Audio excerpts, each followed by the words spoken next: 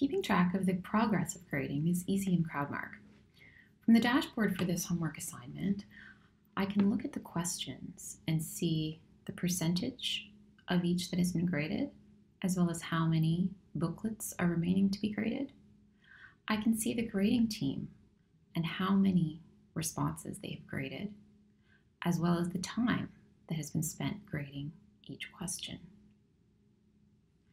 I can also use the overview grid that's accessible from the dashboard as well as the grading interface to get some insight into the progress of the grading overall.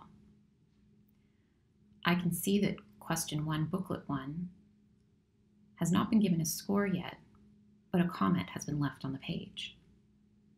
I can see the total accumulated so far for each student, and I can also use the overview grid as a navigation tool to enter and perhaps add to the grading